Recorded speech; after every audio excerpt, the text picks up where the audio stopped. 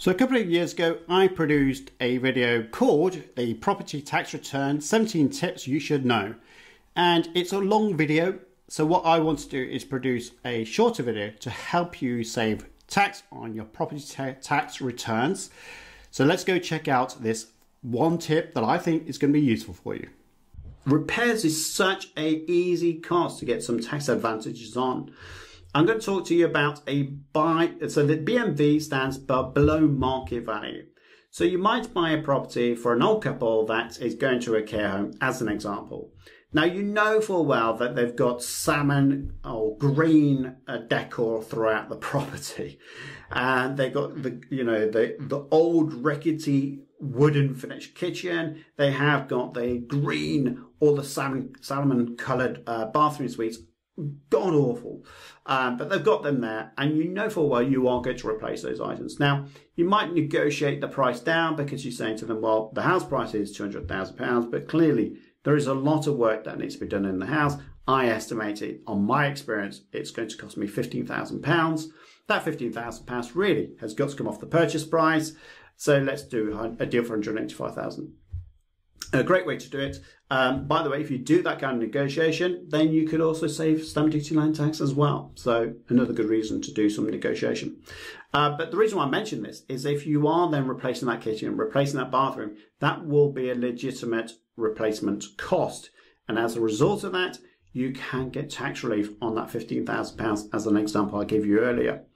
So, and those losses, by the way, can be then carried forward, which I'm going to talk about later on, for indefinite until they've been used up. So why not do that? Now, the bit on the bottom, interesting enough, came up from a recent tax call I've had with someone where I said, well, stick all these repair costs against your tax return to pay less tax. And there has to be a decision here because you may want to use your tax return in the form of evidence to lenders to say, hey, I'm mortgageable, give me a mortgage.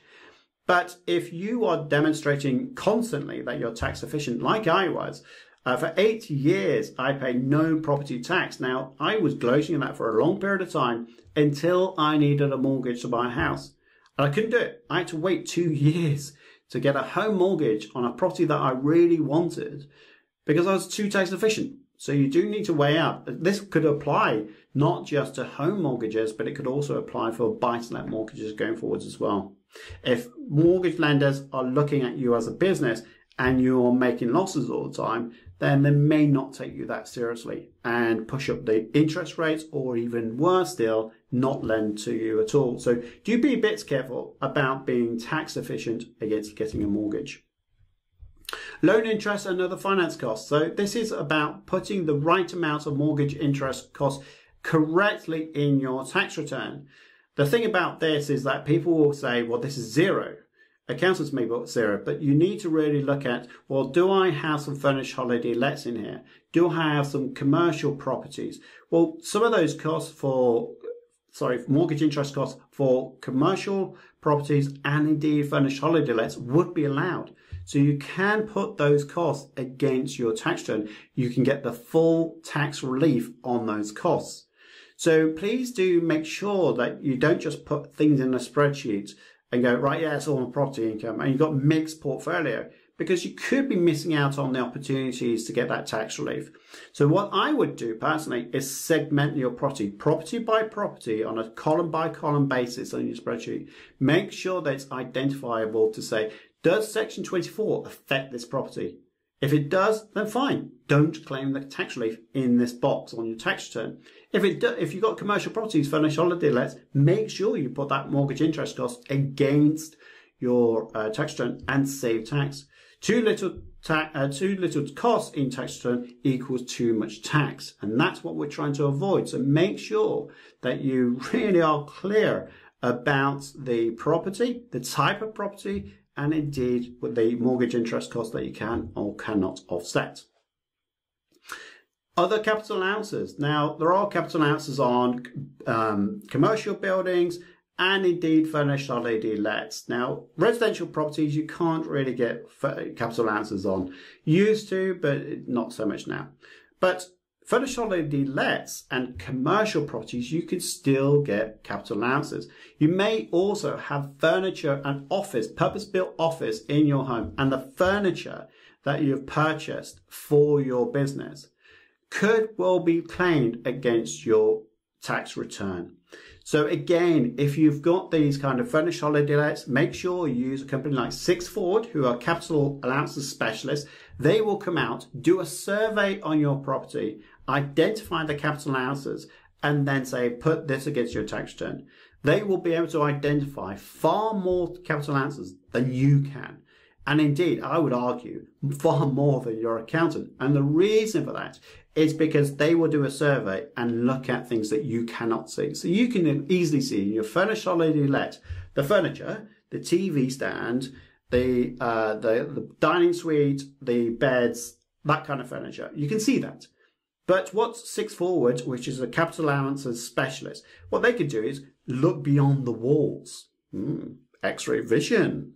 So now they can use their X-ray vision to go through the walls and see pipes. They've got the pipes for the water, taken through the systems.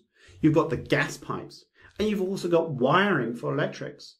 They can claim those on the capital allowances claim, which means more cost, less tax. Brilliant. How many people do that? It'd be interesting. Maybe drop a comment if you claim capital allowances and it's helped you to save tax, just so you can provide other people with your insights. Cost of replacing domestic items. Again, here we may have a scenario whereby you have got a property. Talked about domestic items. You might have furniture that you've bought from someone, and you've got some, I don't know, a dining table that the old couple have left behind. In the previous example, they might have left the beds because they only need 2 beds and they had 3. Would you mind skipping that for me? Yeah, you're a nice person, you'll do that. If you've got HMO, for instance, you might replace that bed because who wants to sleep in that? And then you get a new bed. You've got a new bed, and that means that it's a replacement item. So that can be claimed on your tax return. Indeed, you may have fridges and freezers that have been left in that property. But again, if you replace those items, skip the first ones, then those items can also be claimed against. So make sure you do that. Not only that, but did you know, there's a question for you here, did you know that the stamp duty land tax is based on the bricks and mortar, not the contents of the house? So if you turned a house upside down and give it a good old shake, you would be a strong person and you should be on a show. But aside from that show, if you tilt a house upside down and furniture comes down like that, then those items are called chattels, and you do not pay stamp duty land tax on chattels. So you can turn your house upside down, anything that goes to the floor, place a value by going around with the seller and say, well, how much are those curtains when you bought them? Value. How much were those curtains? Value. Furniture. Value. And at the end, you will come up with a value, let's say £3,000. You go to your solicitor and they go to their solicitor and say, well, we're doing the house for, I don't know, £200,000, less the furniture, £3,000. You've now just saved yourself 3% SDLT higher rate on that £3,000 because they are chattels. You'd also save on stamp duty land tax banded rate. All right, so I hope that one property tax return tip can help you save money. But what about the other tax tips, the 16 that we have mentioned in the other long video? Are you going to watch that?